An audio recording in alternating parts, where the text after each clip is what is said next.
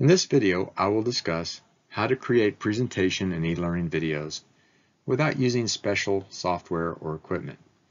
This video was created using this method, and all the techniques described will be demonstrated. This is a long video, but you don't need to watch it all in one sitting. The next slide contains a table of contents to help you navigate to a particular section if you want to watch it again. This is the table of contents for this video. The start time of each section is listed on the left to help you quickly fast forward to the part you want to watch. Watch at least the first 3 sections to learn the basics of creating e-learning videos. If your goal is just to record demonstration videos, the video section is all you need to watch.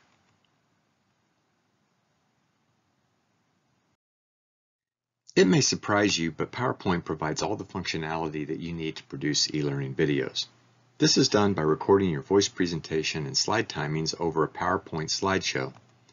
The recorded slideshow can then be exported as an MP4 video. Any PowerPoint presentation you've ever created can be turned into a slideshow and exported as a video. You don't need to be a PowerPoint expert. You just need some basic slides, but there are lots of other things that can be done to make the presentation more interesting, such as the use of video. The basics will be shown first before covering other techniques that may be useful. This video is all about PowerPoint, but it's not going to show you every detail. The goal is to show you what you need to know to produce simple videos and demonstrate some more complicated techniques. For more information on using PowerPoint, check out the many e-learning opportunities provided at eLearning, or search for PowerPoint videos on YouTube. It's easy to go overboard on animations and transitions like I have in this video. Also use some judgment to determine what level of effort should be spent developing e-learning for different topics. Some topics are well suited for simple videos, while others may justify more effort because of the subject matter or the size of the audience. Development of training resources is an investment, but comes at a cost of time and effort.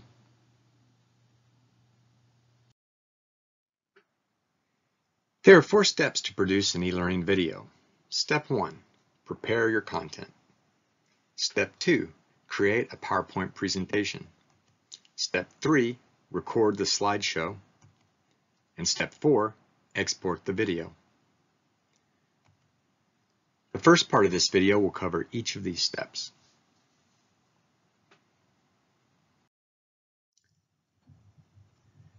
You are watching this video, so you are probably a subject matter expert. In preparation for creating your video, you need a topic to present that is very well defined. You will already have the software you'll need to produce e-learning videos. PowerPoint is part of Microsoft Office, and you'll also need the Snip and Sketch tool or the snipping tool that come with Windows 10. You can produce your PowerPoint on any computer, but when you're ready to record, you'll want a computer with at least 2 monitors and a microphone. A laptop is best because the microphone is built in. Before you're ready to make an e-learning video, you'll want to create a detailed outline of what you're going to cover. Most people will benefit from preparing some presentation notes or maybe even a full script of what they want to say. The audio is recorded into each slide, so having a prepared script makes production of video very easy. You will also want to collect or produce any images, screenshots, or videos that you might want to include. The second step is creating the PowerPoint presentation. The process of building a PowerPoint presentation will be broken down into sub-steps as we continue, and almost all of them are optional and can be performed in any order. Step 1. Create a new presentation file. Step 2. Add slides and type in the bullet points. Step 3. Add bullet transitions so the bullet points appear one at a time. Step 4. Add optional slide transitions. Step 5. Add images or videos or animations. The PowerPoint presentation used to produce this video is available to download as an example.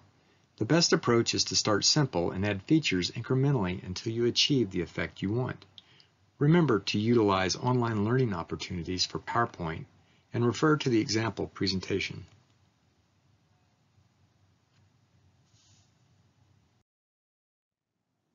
I recommend working on a local copy of your presentation for good performance. If you use images and video, the presentation will become large and saving to the network will be slow. Remember that files saved on your computer are not backed up. Always copy your presentation folder to the network or SharePoint after you are finished working on it for the day. First, create a folder on your laptop and name it with the training or presentation name. Then you will create a PowerPoint presentation. After the new blank presentation is open, go ahead and save it using the same name as the folder.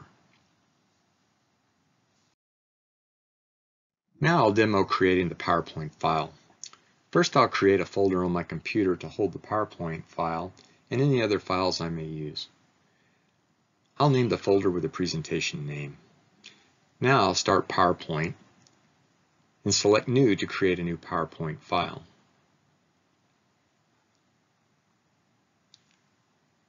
You can select a theme if you want to use one, or you can use the blank theme. Now that my blank presentation is open, I'll save it. I'll navigate to the folder I just created.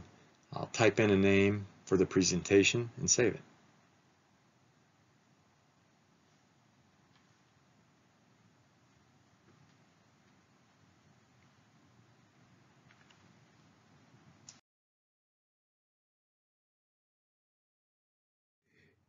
Next, create all of your slides that you'll need in your presentation according to your detailed outline.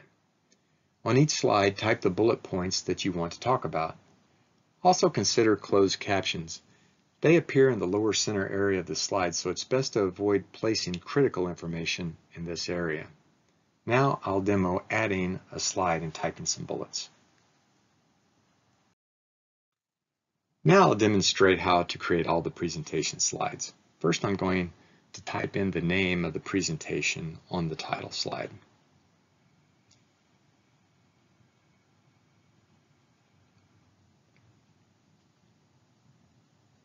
Now we'll create the first slide from the course outline. Right-click on slide number 1 thumbnail, which is the title slide, and choose New Slide.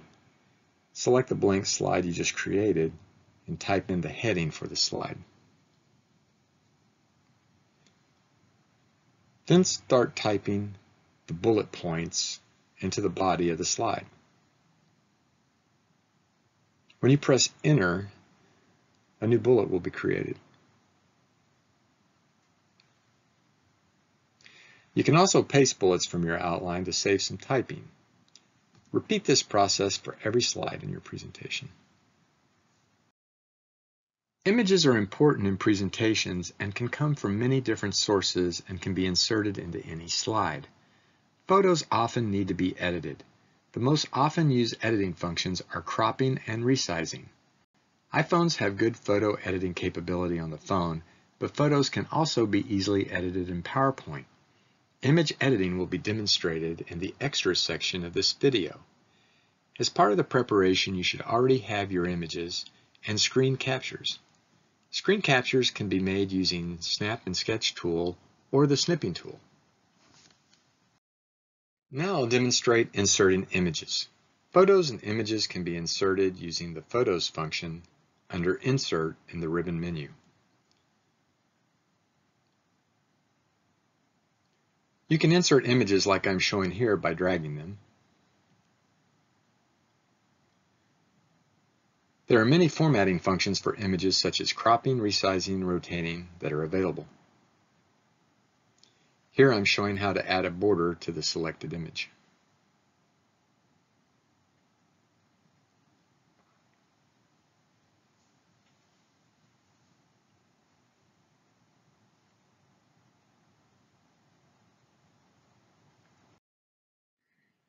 It is often desirable to reveal the bullet points one at a time as they are being discussed in the presentation.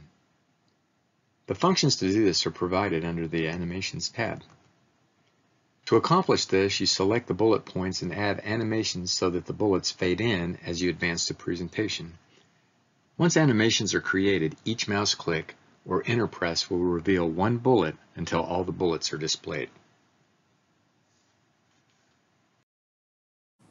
Now I'm going to demonstrate adding animations. First, let's open the Animation pane under the Animations tab. The Animation pane holds all the setup for animation on this slide.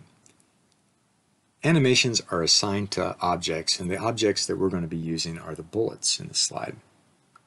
We're going to add the fade in option to these bullets. So the first thing I'll do is select all the bullets, and then I'll go up to add animation and select the animation type that I want to add. There are several different types of animations.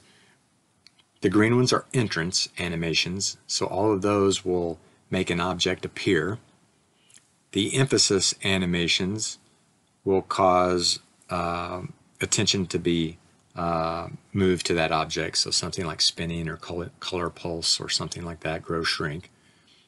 The red animations are exit animations, and they'll make an object disappear, and then at the bottom are some motion path animations. But for these bullets, we're going to use fade, and we want them to fade in, so we're going to use the green fade animation type. So we'll select it, and when we select, they will all be added on the right side. And you'll see that there's a mouse by the first one, and that indicates that that animation will activate on mouse click. And if I right click on there, on the first animation, you'll see that the first one with the mouse icon is start on click. There's also start with previous and start after previous, and the additional animations in this list are all activated with start with previous. So that means that when you click for the first animation, the next 3 will happen immediately after that click. Well, that's not really what we want. We want them all to be activated by mouse click, so we'll have to set them all. They're all selected now, so if I choose start on click, they would all change to start on click. But I'm going to click away so that they're deselected, and I can show that these can be set individually as you go through the list. So they're now all set to fade in on click. Another thing you can do here is you can grab these and change the order, and that's necessary. For instance, if you are editing your bullets and you change the order of bullets, you'll have to change the order of the animations to follow the correct order. You can also remove these by right-clicking and removing them, and then that animation would no longer occur. So that's the basics of adding a simple fade-in animation. Now enter your slide notes or a complete word-for-word script in the notes pane at the bottom of your slide. If this pane is not open, you can drag it open with your mouse to the size you want. You may notice in this slide I have the words click entered where I want to advance to the next bullet. It's helpful to provide prompts like this in your notes to remind you to advance the slide at the correct time. Transitions are easy to apply and can be added between slides to smooth out the change from slide to slide if desired.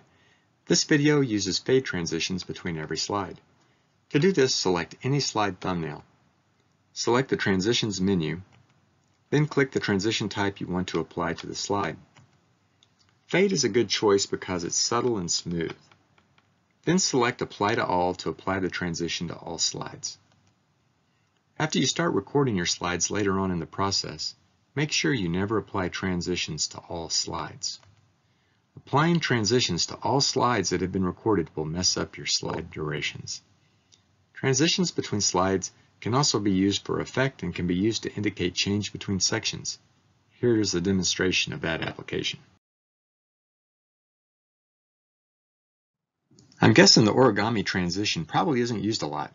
Anyway, when you reach step 3, the PowerPoint presentation is complete, and now you're ready to record the slideshow. There are a few things to set up first. You'll need a computer with 2 monitors and a microphone. A laptop is a good choice. Also, set up where you're close to the laptop microphone and test your audio. Being too far away will degrade the sound quality. Find a quiet room with good acoustics for recording. Small rooms with low ceilings are usually better than large ones. Rooms with lots of hard surfaces such as concrete or tile are worse. Rooms with more sound deadening material such as carpet are better. You'll also want to review your outline or script. Now you're ready to record your presentation. When you record a slideshow, you will work one slide at a time. The slideshow will record your voice and all the slide timing as you present. You will be able to read from your notes while presenting, but unlike a regular presentation, PowerPoint does not display the presenter notes well when recording. There is a workaround for this that I'll demonstrate in a minute. You can record each slide multiple times. If you mess up, no big deal, just record it again. It's also easy to update the slide at a later date if you need to. This is a little tricky to set up at first, but works well if you follow the steps. You can also activate the laptop camera if you want to include a video thumbnail of yourself as you present. Here's how you set up to record, but first I should explain that we are only recording the voice track and the timings. The video isn't created until the very end. This means that you can make edits to the slides after you record it that don't involve screen timings. This is handy if you find a typo or want to make additions or changes that don't mess up your recorded timings. So first, start PowerPoint and move the application window to your secondary monitor.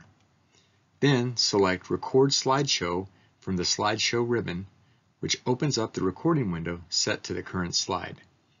Now your current slide should be open in full screen presentation view. Your current slide should be open in full screen presentation view on your laptop monitor, and the recording panel should be open on the secondary monitor like this. If this isn't the correct slide, you can press the arrow buttons. The only problem is that the speaker notes are not provided where they can be easily read by the presenter. To fix this, we can just read the notes out of the PowerPoint slide editing window. To do this, resize the recording window to as narrow as you can get it, which is about half size. Then fit the PowerPoint window to fit the other half. Now I'll demonstrate how to set up the secondary monitor so that you can read your notes while recording. So here we are looking at the secondary monitor. I'll press the Record Slideshow button. The presentation will be shown in full screen on the laptop monitor, and the recording window will be shown on the secondary monitor as you see here. Now make room for your notes, so let's make the recording window smaller so that it only takes up about half the width of the screen on the left, and move the PowerPoint application to the right side of the screen and resize it to fit the space available. Finally, resize your notes area so that you can see all your notes. With a little practice, this is easy to do and provides the ability to read all your notes while recording. This is how the setup looks when you're ready to record. Your slide and presentation view is on the laptop monitor, and the recording panel is on the left half of the secondary monitor. The speaker notes are on the right side of the secondary monitor in the PowerPoint slide editing window. There are three icons in the bottom right of the recording panel. Make sure the microphone is turned on, which is indicated by no line through the icon. To record the slide, press the Record button. A countdown of 3, 2, 1 will occur, and then you'll be recording your voice and slide timings. I usually advance the slides using the right arrow on the keyboard because it's quieter than mouse clicks. After your presentation for a slide is over, it's a good idea to leave 1 or 2 seconds of dead air before you end it. Stopping the recording too soon may cause an abrupt finish. End the recording with a stop button when you are finished. You can press the replay button to see how you did, and if you want to re-record, you can press the record button and try again. Once you are happy with the recording, you can use the left and right arrow buttons to go to the next slide you want to record. Just remember to change your slide notes to the current slide. Repeat these steps for every slide in the presentation. If you play your PowerPoint slides after you record them, it will run on autopilot and use your timings and recorded narration because of these settings in the slideshow menu. If you want to use the presentation without the recordings, just deselect the Play Narrations and use timing options. When you reach step 4, your recording work is complete, and if you play your slideshow, it will play all the way through. It's time to create the video file.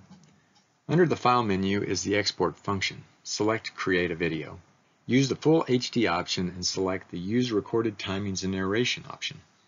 Press the Export button and save the file in your presentation folder with the presentation name. It will have an MP4 extension. A status bar will display at the bottom of the screen showing progress. This can take a while if the presentation is big. As far as output quality is concerned, the HD 720p option is sufficient for most applications and will create a much smaller file than the full HD 1080p option. That's it. You're finished creating a video. Don't forget to copy all your files to a network, share, or to SharePoint for backup.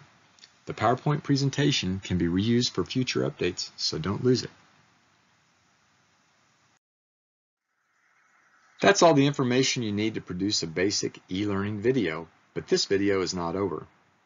Go make a video now or keep watching to see more. I'm glad that you are still watching. The rest of the video is composed of extra sections that build on the first part. See the table of contents at the beginning of the video for a complete listing of extra credit topics. A screen capture is an image of what is seen on a computer screen at a given time. The ability to create them is important when creating e-learning videos. There are a couple of tools provided with Windows 10 for taking screen captures. The snipping tool shown in the upper right is one, and it is being replaced with Snip and Sketch on the lower left. You can find Snip and Sketch in your Start menu. In Snip and Sketch, when you select the Snip Now command, you can draw a box for a screen grab. Rectangular capture is the default, but options are available at the top of your screen to select freeform or full screen. The snip in 3 or 10-second option allows you to get right-click menus or other dynamic behaviors ready, and then the program freezes all of your screen so that you can select the area to snip. Here's a demo of Snip and Sketch. All right, now let's demo the Snip and Sketch tool, and we'll start it in the Start menu.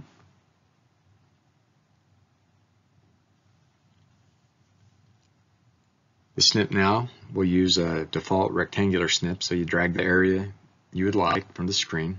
It shows up in a little window, and you have some markup options which aren't typically used, but there's several available with different colors and different settings.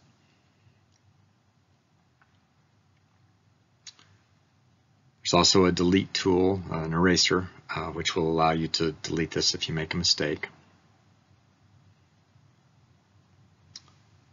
The next tool is the crop tool. You can crop here to change the size, or you can, of course, crop in PowerPoint. The little disk icon will allow you to save it to disk, and then the next icon will copy it to your clipboard to have it available, which is the most important function. The snip in 3 or 10 seconds will give you 3 seconds to get a dynamic menu the way you want it, and then the screen will freeze. Actually, all your monitors freeze if you have more than one, and then you can snip that item and use it as you'd like. I quickly mentioned images in the first part of the video. PowerPoint contains many editing functions. Here are some of the important ones that I'll demonstrate.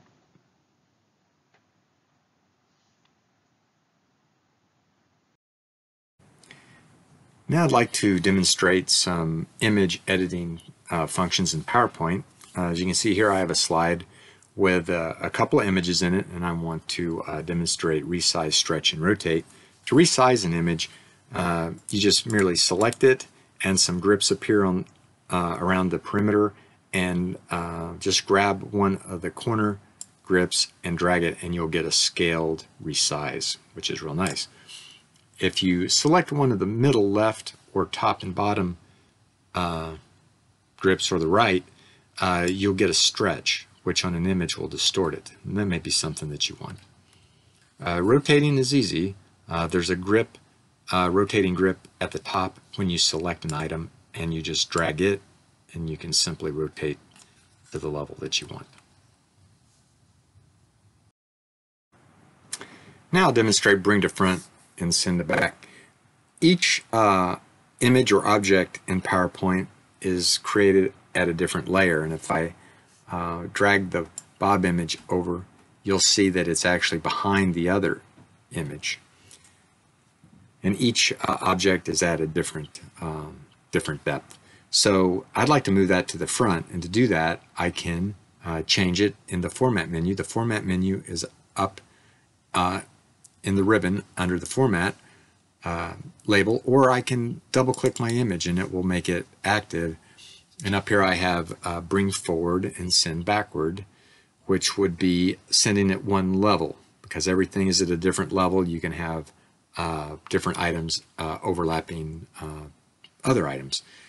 Underneath this menu is also bring to front and send to back, which will send it all the way to the front or the back, no matter how many objects there are. These functions can also be conveniently accessed by right-clicking the image, and the same functions are available in this case. I'm going to bring the image to the front, and now when I drag it over, it will be in front of the other image the way I want.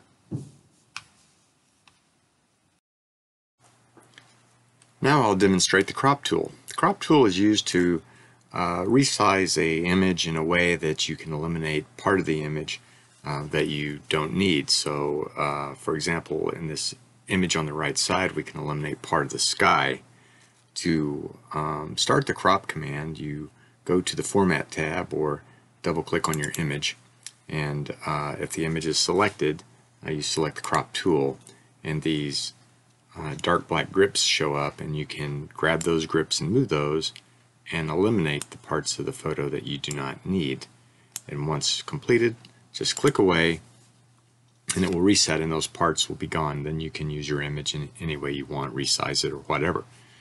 The nice thing about the crop tool is that the cropping is not permanent. So if you want to adjust it, you can go back to the crop tool and resize using these grips to whichever size you want. And you can also grab the image and move it around within the crop tool, which is another way of adjusting.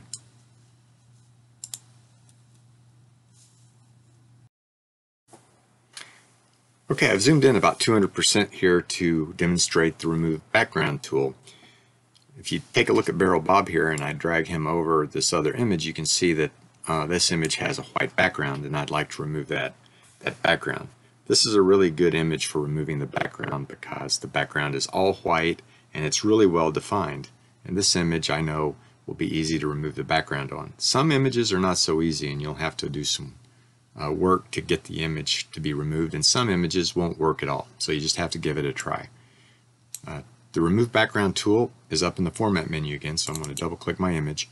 It's up here on the left, and when I select the Remove Background tool, it gives it a first automatic try at removing the background, and the magenta areas are all the areas that will be removed. And if I click Keep Changes on that, then you'll see that it removed a lot of the background, but it also removed Barrel Bob's hard hat and part of this lower barrel on the left.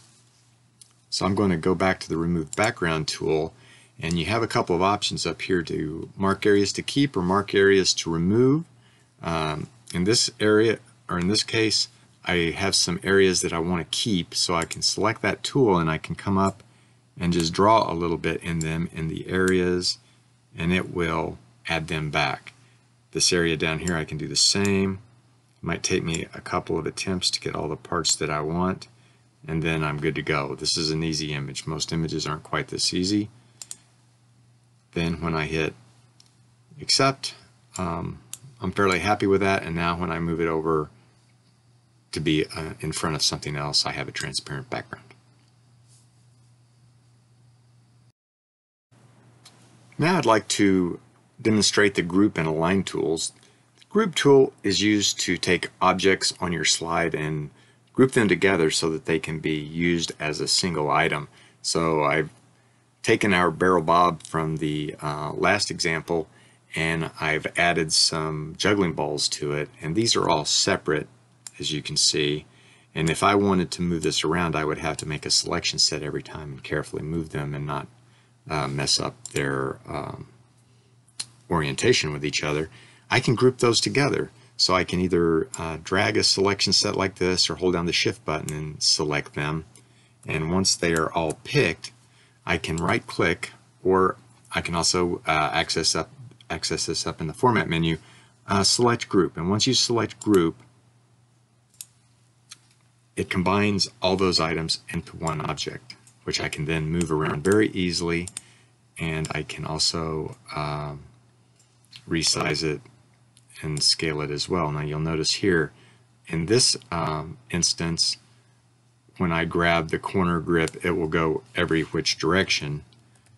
I'll need to hold the shift button down to force that to stay as a scaling resize.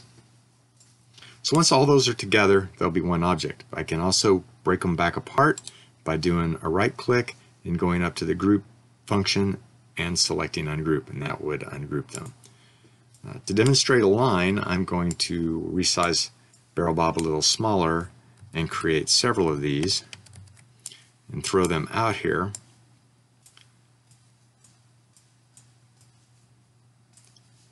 And demonstrate aligning them. Let's say I wanted those all in a horizontal line. I would need to select them all. Whoops. I need to select them all. I'll hold down my shift and select them all. And once they're all selected, up in the format menu, there is the align group. And when it's opened, I have all sorts of horizontal and vertical ways to align these. And I'm going to use align bottom in the horizontal direction. And when I do that, it aligns them very nicely. There's also a command under here, among others, to distribute horizontally. And if that is selected, it will make an even spacing, which is very useful.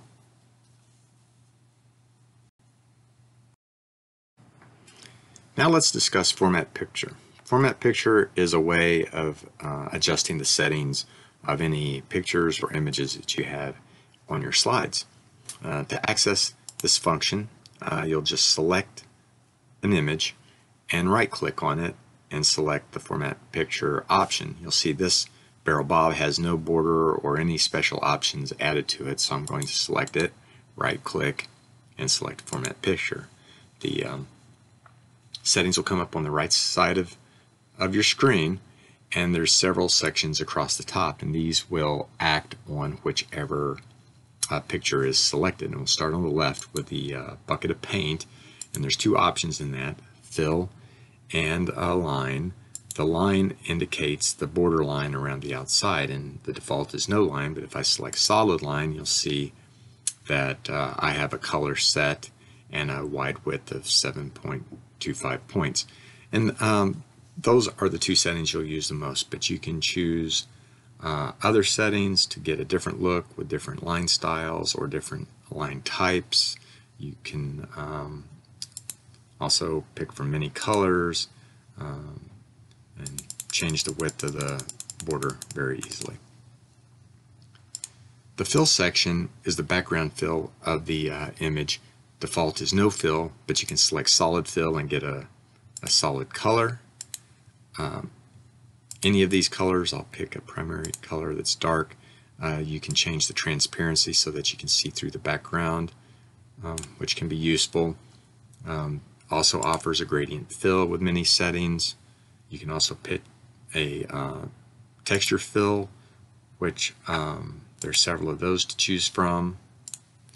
And there's also pattern fills. You can select different patterns, different colors, lots of options.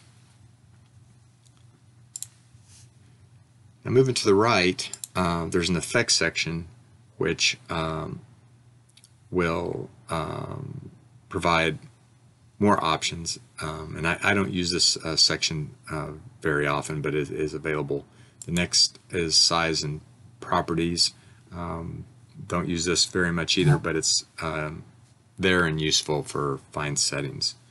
The last one is the picture settings, and there are several sections. I'll collapse these so you can see them all. There's a lot of crop settings in here you can do for fine tuning. I usually use the crop tool. Picture transparency is probably the most useful. You come in here after you select your image and drag the transparency tool, and you can now see that the Barrel Bob images are in the background. There are picture color and picture corrections that you can use to change the look of your images, which might be useful to you.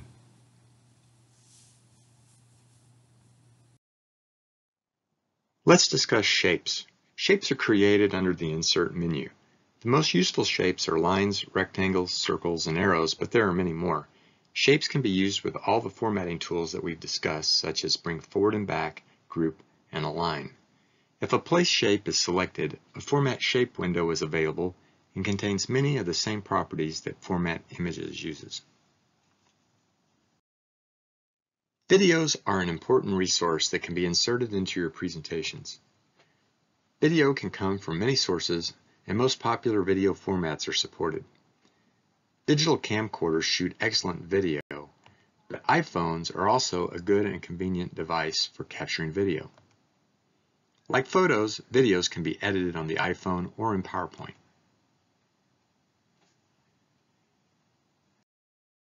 Instructional video can be recorded successfully on department iPhones. First of all, shoot wide unless there is a special purpose. Most of the rules for video are the same as for photography. Try for even lighting. When it comes to outdoor photography, early morning and late evening when the sun is low on the sky and shines with a warm color is the best. Overcast days can also be good. Avoid the midday harsh sunlight. If even lighting can't be achieved, a light source or the sun behind the photographer is better than backlighting the subject. Shoot steady. Don't shoot video at arm length. This is a poor technique and produces shaky video that is hard to watch. You might get a result like this. Instead, use an inexpensive tripod. Or better yet, stand with a solid posture and consider holding the phone like shown here. The idea is to become a human tripod. First, hold the phone with a backhand grip and don't cover the camera. Pull your arm in and brace it against your body. You can also grab your elbow with the other hand for additional support. If you hold your phone like this, you can comfortably shoot steady video for a long time without getting tired. PowerPoint can capture computer video using the screen recording function that is found under the Insert menu. This function will record what's happening on your computer and insert the video in the current slide. There is no limit how long these videos can be. The resulting captured videos can be saved out of PowerPoint as MP4 files. If your end goal is just to produce a demonstration video, you don't need to save the PowerPoint presentation. Now let's walk through the steps. After selecting the screen recording function, the first thing you need to do is select the recording area. This can be on any of your computer screens and can be any size, including full screen. You can see in this case, I'm selecting just a portion of the screen. There is an option to record audio. This will allow you to record narration while recording the computer screen. This works well. When you record the slideshow later on, you have the option of using this audio or not. You can also combine this audio with any narration you provide in the slideshow recording. Screen recording does not record the sounds produced by your computer except what the microphone picks up from the computer speakers, and it's not the best. If you do this, turn your computer sound volume all the way up. You also have the option of not recording the mouse pointer.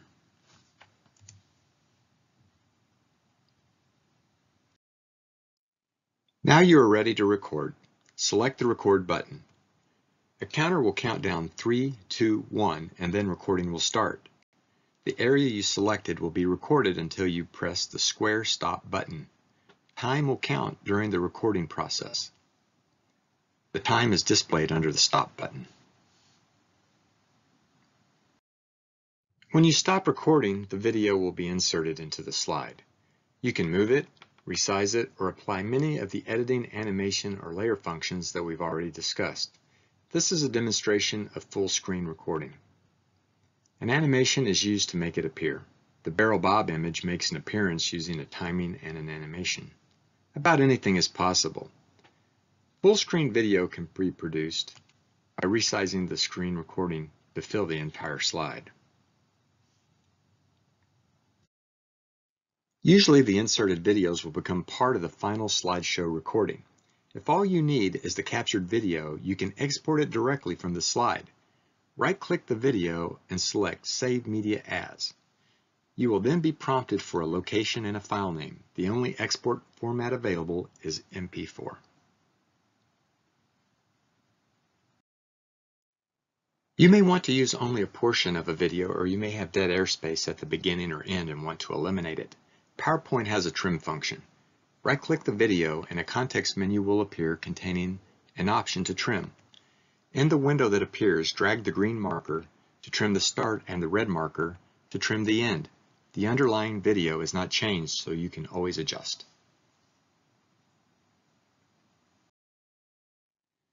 We use an animation to make the video play at the correct time. I'll discuss animations more in the next section, but for now, here's what you need to know for videos.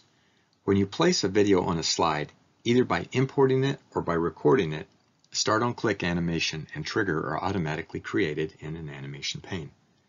The bottom one in the list is the trigger. This trigger will start the video if you click on it with your mouse. It's not required. Leave it or remove it if you want by right-clicking. The animation will start the video when you advance the slideshow, which means click the mouse, press enter, or various other ways. You will use this one. Animations have 3 different activation methods. Start on click, start with previous, and start after previous. The default is start on click, which means that it's activated by anything that advances the slideshow. There can be a list of animations that will start one after another in order, such as your bullet points. The start with previous means that an animation will start immediately after the previous animation starts with no delay. It won't wait for the previous animation to finish. The start after previous means that the animation will wait for the previous animation to finish before it starts. In this example, there is one animation.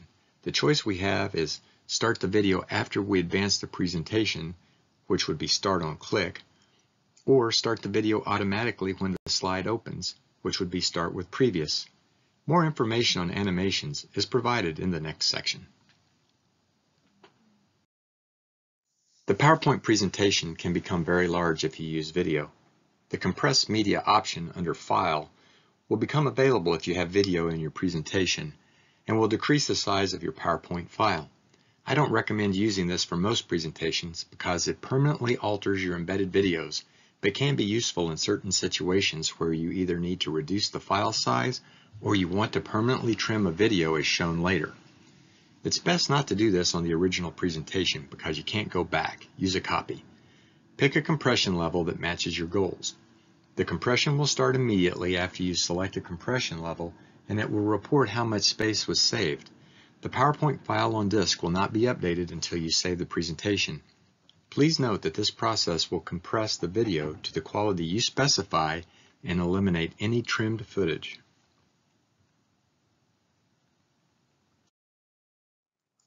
If you use the trim video function in your presentation, the actual video is unaltered. Let's say you have a 200 megabyte video and you only want to use 5 seconds of it. It would be nice just to insert the part you need and keep the file size small and also have the trim file for other uses.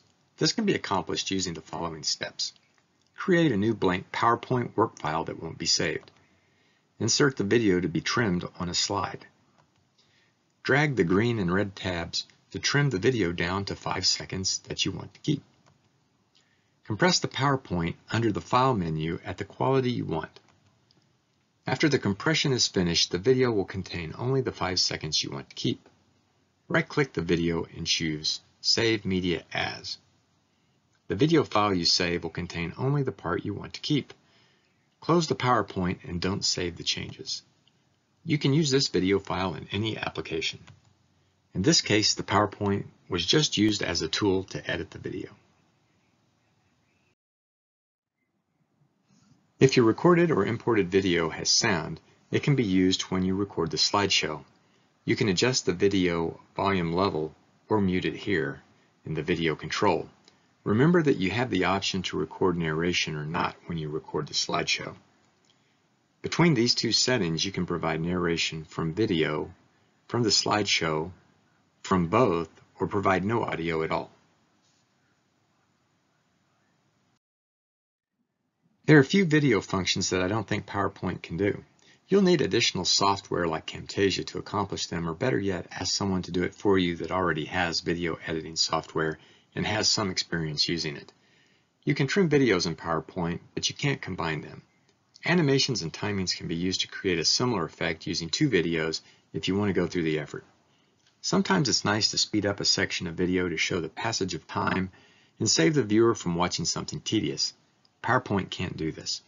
You'll need other video editing software. Rarely you might want to record the internal sound of the computer when running software when recording a slideshow. This does not work well. All you can do is crank the sound volume up and hope for the best. Sounds produced in PowerPoint will record well, even from embedded videos in PowerPoint. One option is to run an audio recording software while recording the slideshow. The recorded audio file of the computer sounds can then be added to the presentation after the fact in time to match the video. Animations can create movement for any object. A correctly placed animation can really enhance a presentation. Try to use the same animations for consistency in your presentation. I have already discussed animations, some in the beginning sections and in videos. I won't go into detail, but want to give a quick overview of some more of the animation features. But please take a class or watch some videos for more information. There are different types of animations, which I already discussed, that include entrance for making objects appear,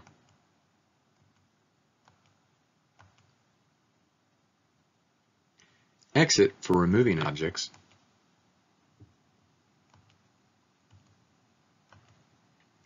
emphasis, which makes items more visible, and motion paths, which move objects. All the objects you can place on a slide can have animations, including bullets and text, shapes, images, videos, and charts.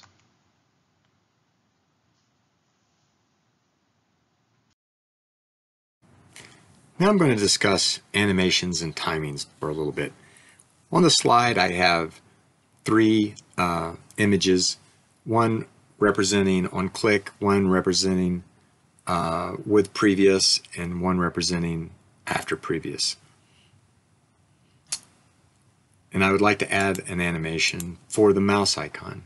To do that, I would select it, I would go up to Add Animation, and then I would pick the animation I want. I'm going to use an entrance animation, and I'm going to use swivel.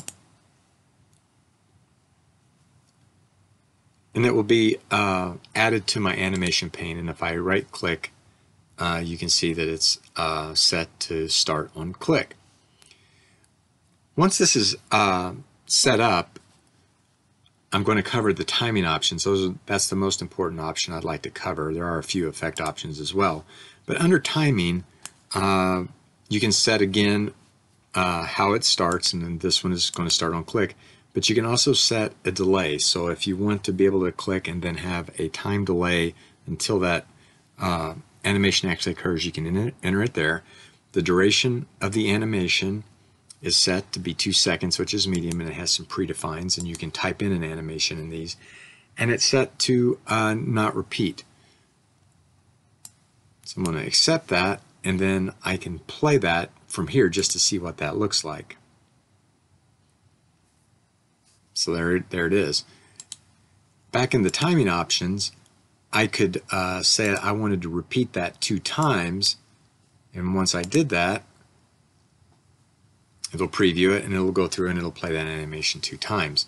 One thing you'll notice to the right over here is a green bar, and that represents the length of time that the object will animate. And as you change options in timing, this bar here will change, and you can see I have 2 occurrences of it, and you can actually drag the durations of these here or move the object and cause a delay. So you can graphically change these, or you can right click and go to timing and change the values in here.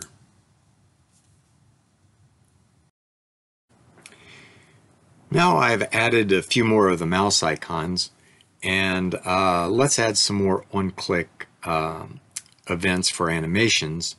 So let's do the other 5. So I'm going to hold down the Shift, and select the other 5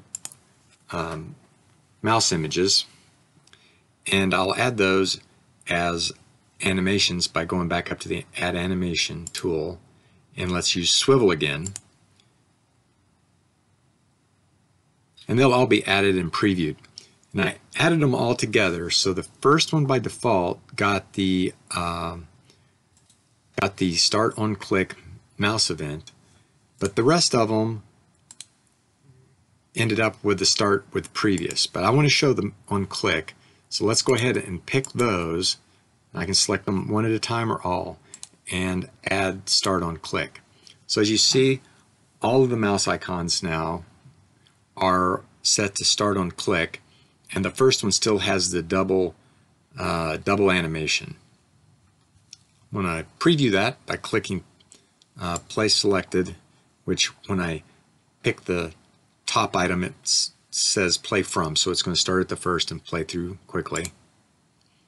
And you'll see that it's going to simulate mouse clicks to play these one at a time sequentially.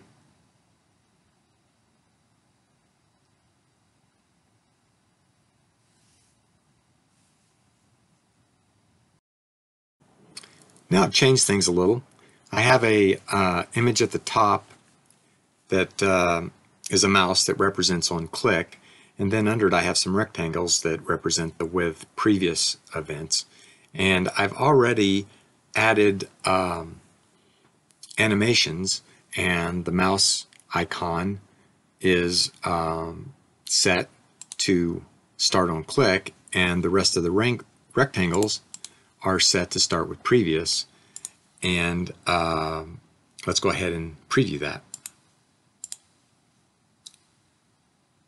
And you'll see that when the on-click event happens and the mouse animates, that all of the rectangles start with the beginning of the previous animation and all start at the exact same time. I can adjust the timing on the first one, and I have no repeat set. I'm going to go ahead and I'll set that to repeat 4 times. So you'll see when this finishes previewing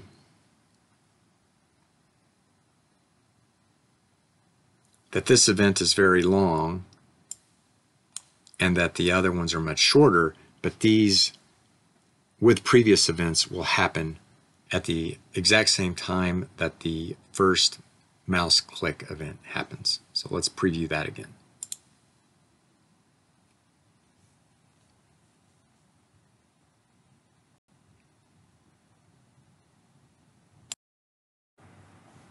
Okay, I've changed it again now to demonstrate after previous. So now I have the mouse icon with 4 repeats of the animation when clicked, and then I have 4 of the after previous image animations that are set to after previous. So these will complete before the next animation occurs, and you can see that in the animation pane over here, where you see the 4 animations of the first on click image, and then you'll see each animation that happens sequentially after the previous, and then at the end we have another with previous animation, and as you can see the rectangle will animate when the previous animation begins.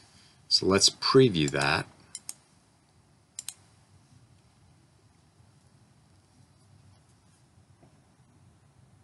And this will continue till the very end, until the next animation begins.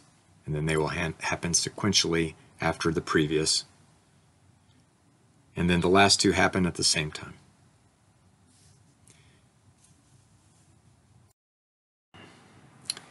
One thing that is difficult about animations is the fact that when you create all the animations in the animation pane, many of them are named with names that are difficult to know what they really are, like picture 4 and picture 6, and there's several of these that are picture 6. I can click on them, and when I click on them they will highlight, but in a complicated animation it gets really difficult to keep track, and especially when you're dragging these around and switching places with them to know what they are. Now, usually the bullets will be named according to the bullet name that is in their text, so that's usually fairly easy to keep track of, but the images not so much. One thing you can do to help that is to rename them, and it's not obvious how to rename them. There's no way to do it here in the animation pane. But if you go to the Home menu and go over to Select, there is a selection pane. And for example, the Barrel Bob image here, if I select it, it will highlight in the animation pane and in the selection pane, and it's called image 32. And that doesn't make any sense. So I can double click in there and I can rename it, and that will help me out quite a bit as I'm working on my animations. That's about all you need to know about animations. Animations are very useful to display bullets and to play videos, but also can enhance the experience for the viewer if used properly. Have you ever gotten lost in your slides if your PowerPoint is large, or tried to move a section around and just lose track of all your slides and have a big organizational mess? Well, sections are a great organizational tool. Here you'll see me select some slides and then right-click to create a section and give it a name. You can organize slides of a related topic together. Slides in the section can be collapsed to reduce the length of the list too. Whole sections can be moved, so reorganizing the slideshow becomes much easier.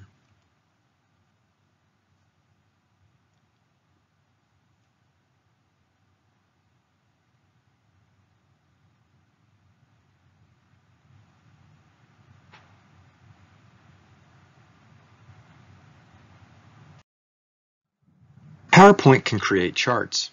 You create a chart under the Insert menu. There are many chart types to choose from, and all the types can be animated. I chose the column chart, and it is created with some sample data, which I'll leave alone. Data is entered through a spreadsheet interface. The next slide contains the same chart, and I've added the bounce transition so it's easy to see there is an animation.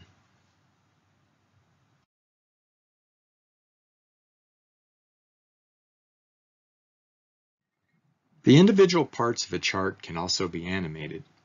When you select the chart, an Effects option button becomes available. The As One object is the default. In that mode, as we just saw, the entire chart is animated. The other options can animate different parts of the chart to selectively bring them in or to emphasize data. Here are some examples. Selecting the by series provides animation for the chart in each of the series. Here is a series demo animated with Start on Click. As with the other animations, all the options are customizable. The first mouse click brings in the chart using Fade. The second and third click brings in Series 1 and Series 2 using Fade. The third click brings in Series 3 using Bounce.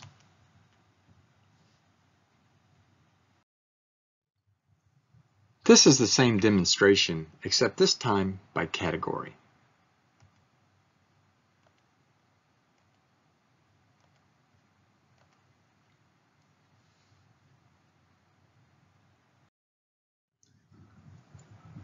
By element and series provides the most control.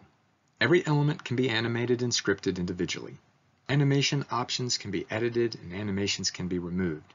The only limitation I know is that the order of the animations cannot be changed.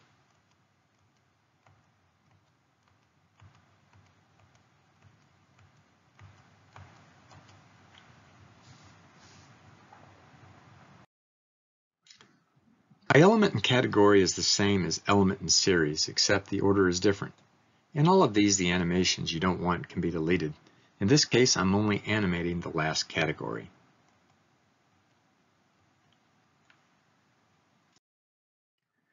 There are many different chart types, and for each one there are several versions. Here's an example of a pie chart using an animation for emphasis.